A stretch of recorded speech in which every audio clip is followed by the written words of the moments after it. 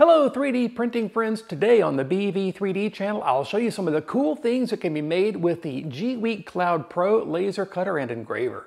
Stick around and we'll get into it right after this. I'm Brian and you are watching BV3D.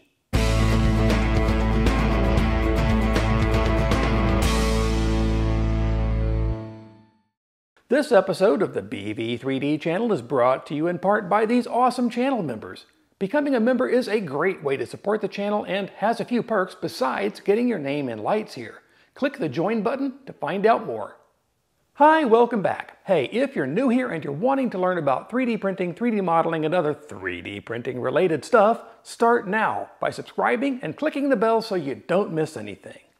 Okay, so today we're going to do some laser stuff instead of 3D printing stuff. Gweike sent me their Gweike Cloud Pro desktop laser cutter and engraver. I'm working on a more detailed video, but I really like it so far, and I wanted to show you some of the things it can make. Now, I've been super hesitant to show lasers on the channel. In the past, I showed a laser attachment you could put on a 3D printer, which in hindsight is kind of frightening. My big issue with the open frame diode laser cutters and engravers is the lack of safety features. Out of the box, there isn't any meaningful way to gather and vent the fumes created when the laser is burning material either to cut or to engrave. And often, those fumes can be either bad smelling or worse, toxic. Reflected laser and UV light are real concerns, and the green safety glasses that come with most of them don't always cut it. Well, the reason I agreed to the Gweike Cloud Pro is that it's a fully enclosed 50-watt CO2 laser cutter and engraver with an air filter and an inline exhaust fan. It's a heavy, solid metal and glass machine. The thick glass lid blocks the UV wavelengths of the CO2 laser, and there's even a safety interlock on the lid, so if you open it while it's working, it pauses and stops the laser until you close it again. Plus, the enclosure and fan keep the fumes from escaping into the room and instead vents them out of the machine either through the filter or to the outside world, or both. I personally vent the exhaust outside and bypass the filter. So being fully enclosed and vented, this laser satisfied my personal safety requirements and I'm comfortable using and showing it. Of course, to control a laser cutter and engraver, you need software. And the Gweike Cloud Pro has 3 different software options. Now, despite the word cloud in the name and having a good for the basics web application to control it, the Gweike Cloud Pro is not locked into being cloud connected and does not require using a cloud-only application to control it. You can use their online app. It's the Cloud tab on their website, and it works with macOS, Windows, and Linux computers. Or you can choose their Windows-only software to control the laser. This requires the laser to be tethered to the computer via a USB cable. Or you can use it with one of the most universal pieces of control software for laser cutters and engravers, Lightburn, which also runs on macOS, Windows, and Linux computers. And that option too requires the laser to be tethered to the computer via USB. For this video, I used only the online app because I wanted to show what could be done without having a lot of experience with lasers and laser control software. This is the easiest option for getting up and running with it as quickly as possible. So let me show you some of the things that I made with the Gweike Cloud Pro that you can make too. So here's the first thing. It's this cool sign that says "Coffee first, schemes later." It's one of the hundreds of free designs available on the Gweike Cloud online app. And it was super easy to do. I just picked the design, put a sheet of 3mm thick plywood inside the machine, and clicked the print button in the app to send the job to the laser. I pressed the big button on the Gweike Cloud Pro to start it, and it cut this out in less than 5 minutes. Then I applied paint and stain and glued it together, and now I have this cool sign. And just as a test of being able to engrave a design on random things, I had this piece of scrap MDF in the garage. So I put it inside the machine.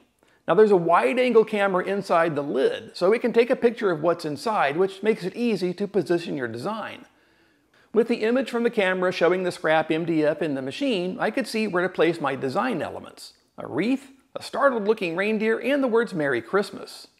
Then a click to send it, and a press of the big button on the machine, and about 8 minutes later it was done. Now I've got a cool, kitschy Christmas sign.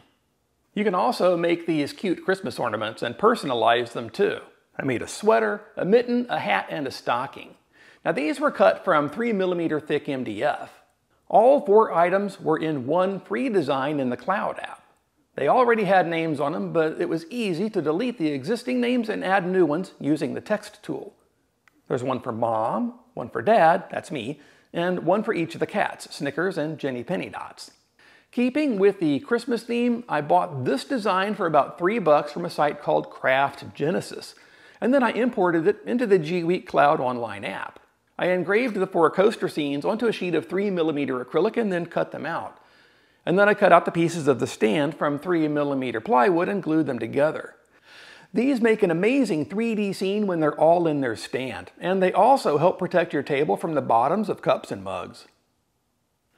The Gweike Cloud Pro also comes with a pair of rotary attachments so you can engrave on cylindrical things. Like this insulated tumbler. I got it a couple of years ago when I was ordering some filament from 3D Fuel. They had some leftovers from Earth 2019, as you can tell by the existing engraving. Anyway, I found this free SVG image file on the web, so I saved it to my desktop, imported it into the Cloud app, and positioned it on the tumbler using the image from the camera as a guide. Click the print button in the app, and then press the big button on the machine, and about 5 minutes later, I had this wild unicorn print on the tumbler. And I made one with my BV3D logo on it. And again, it only took 4 or 5 minutes. Now, full disclosure, even though a 20-ounce tumbler fits in the rotary attachment, I do have to raise the whole machine up a bit to get enough clearance between the tumbler and the laser's focus head. And I did that with some risers that I designed and 3D printed. They're kind of like platform shoes for the Gweike Cloud Pro, and that gives it an extra 25mm of height. Now, here's another thing you can make. Customized or personalized slate coasters. These are super easy to make. I bought some blanks on Amazon and put my logo on one of them, and I think it turned out pretty nice. I wanted to make a fancy monogrammed coaster too. Now, weirdly, the online app doesn't have monogrammed letters, which seems kind of like an oversight. So I also bought a fancy set of letters from Etsy for about $3. I imported the letter V into the online app, and then I used the text tool to load my family name here in the center part, and then sent that to the machine. And 4 minutes later, it made a nice fancy coaster, just like I wanted. So with that 50-watt CO2 laser tube, this thing is a beast of a cutter and engraver. I've only just started scratching the surface of what it can do, but so far I've been pretty impressed. It can cut wood, acrylic, and paper, and it can engrave on all that as well as stone, leather, and other things. It seems like a laser cutter and engraver would be a great tool for making things to sell for extra income, and personalized items seem to be really popular. The Gweike Cloud Pro handles laser engraving at up to 600mm per second, which is pretty fast, and it made quick work of everything I've thrown at it. This is the kind of thing you could use to open an Etsy shop and offer custom laser engraving services. Coasters or tumblers with company logos, businesses like those kind of things. And personalized laser monogrammed items, those make great gifts and they're great items to sell.